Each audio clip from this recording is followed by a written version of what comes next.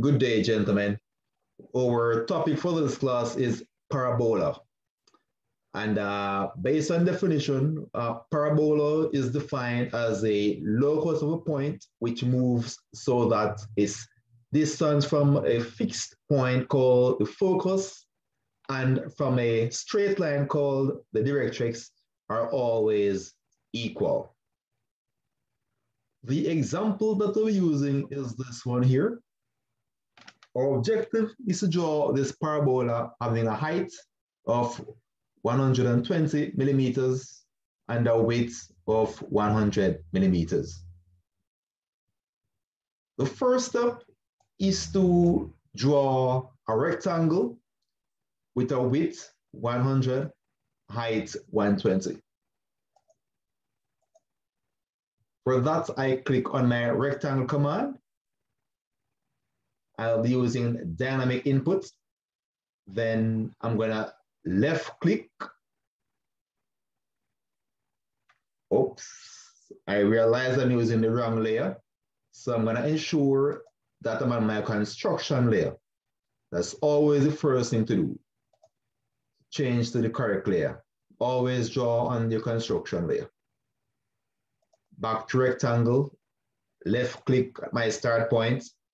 For the X value, I'm gonna type 100, 100, tab or comma, then 120, 120, enter. That should give us a rectangle.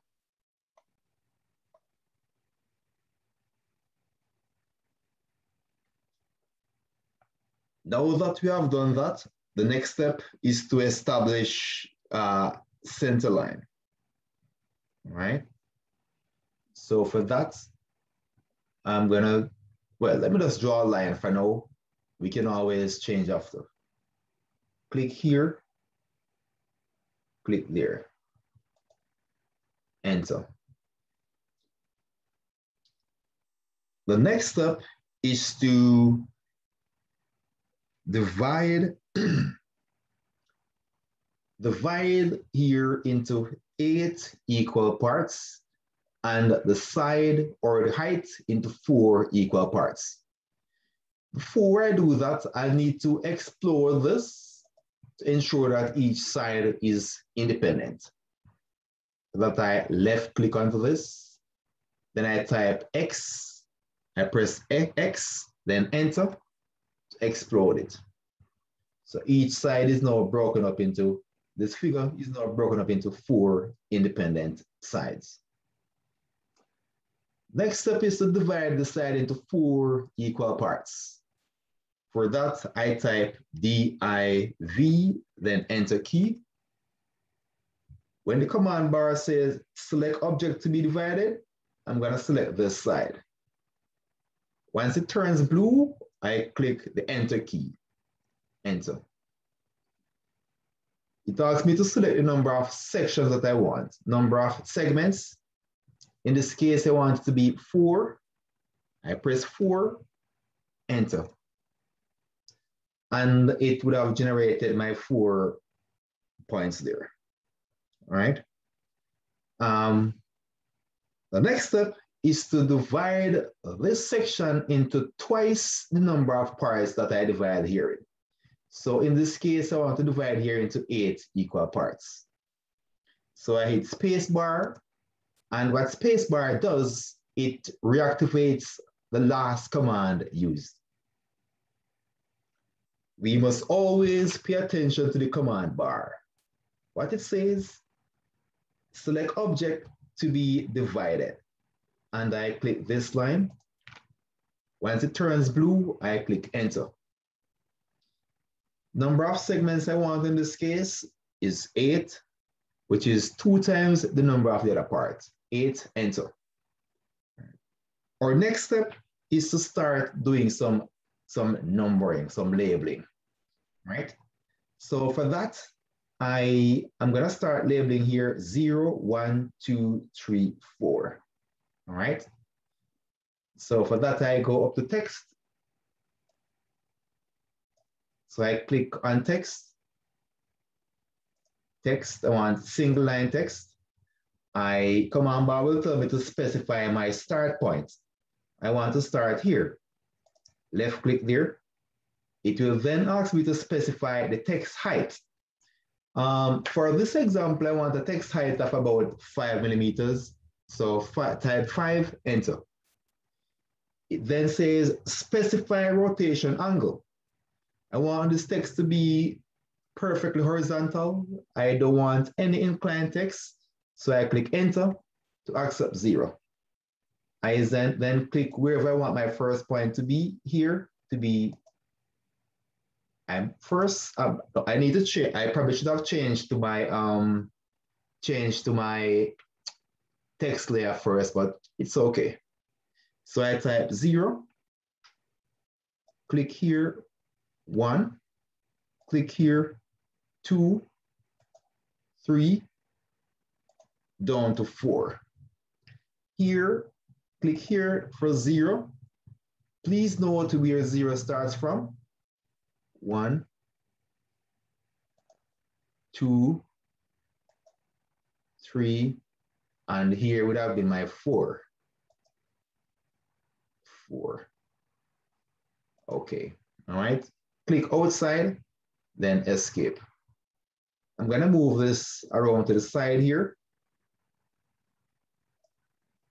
0, escape.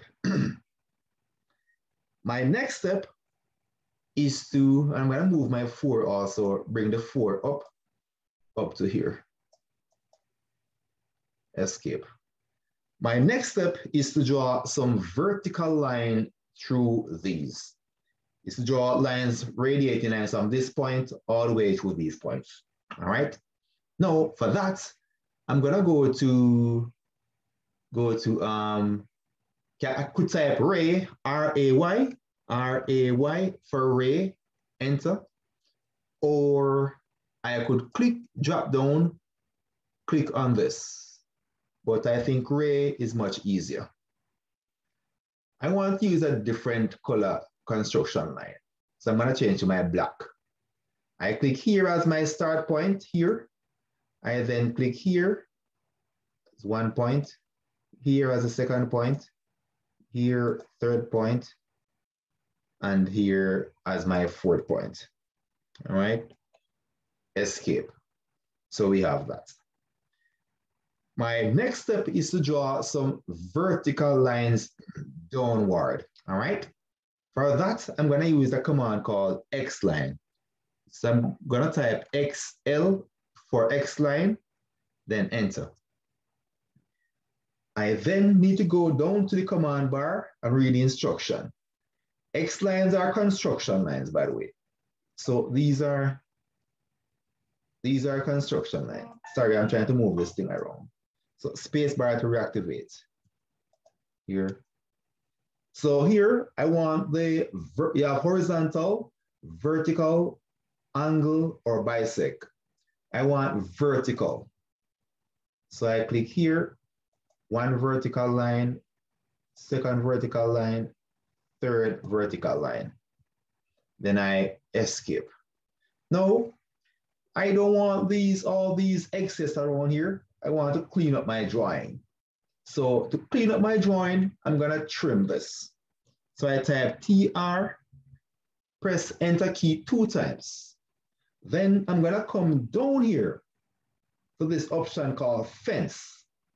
Yeah, I'm gonna click onto fence. What fence does, fence allow you to clean up a drawing nicely by just touching those lines. Once you finish touching the last line, you must click the enter key. You must click enter key. If you don't, it will not trim those lines. Left click, go across, escape. So now I have some lines here. My final step now is to draw the first part of my parabola. So I'm gonna plot points now. 0, 1 to 1, 2 to 2, 3 to 3, 4 to 4. Before I do that, I must click on my outline, right? Next, I'm gonna use spline. Type spline, SPL for spline, enter. What spline does, spline allows us to draw curved lines, all right? So I'm gonna start at 0. All right, before I do that, I need to plot my points first. Good idea. So 1 meets 1 here. 2 meets 2 here.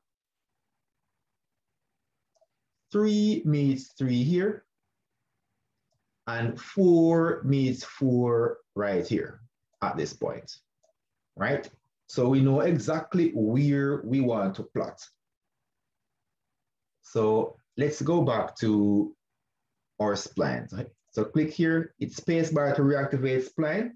And I'm gonna start here, first point, second point, third point, that point, then down to here. It's extremely important that you pull this down somewhat to add some tension to this so that it creates a nice, smooth curve. All right. Once you have done that, we're gonna trim off the excess. So we type TR, enter, enter twice, then click the excess section right here, escape, and that is done. Now, the good thing about Autocad is that when you're drawing these things, you don't need to replicate the same thing. Yeah, this is symmetrical. So what I'm gonna do, I'm going to use the software.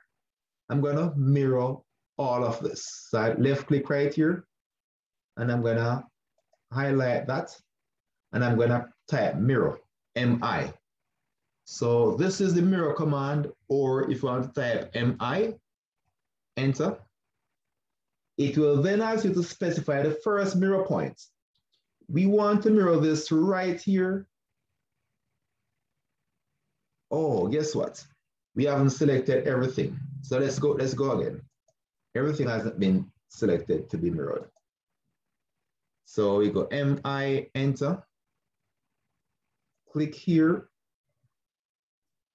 Click there. Then you must click the enter key to enter key, enter. And there we have it. We have the object being mirrored and our parabola being formed right there. It's important, we must always label or write down the instruction given to go with the solution. So for this, the instruction is for you to draw a parabola when giving the height and the span. So to do that, I'm gonna go up to text, click on the text drop down, click single line, click where I want my text to start, which in this case is here. Specify the text height of 5, enter, that is good. Rotation angle, that is good. And I'm gonna type to draw a parabola when given the span and giving the span and height. And click outside, escape, that is done. We must dimension, all right? Very, very important. You must always dimension.